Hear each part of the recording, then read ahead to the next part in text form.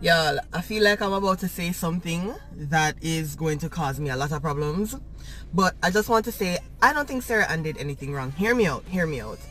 Love is Blind is such an unconventional, unorthodox way of dating. You only have so much time in the pods with these people.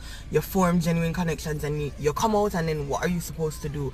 I don't think she did anything wrong. Matter of fact, crazy theory, I think she had as much access to Jeremy as Laura.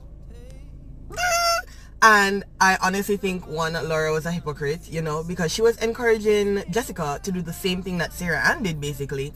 And then the way AD tried to check Sarah Ann, also did not like that. Also think she was, you know, out of place. I don't think she did anything wrong. I think she had all rights to reach out to him. Now, what he did in return, that was up to him. But I don't think she did anything wrong.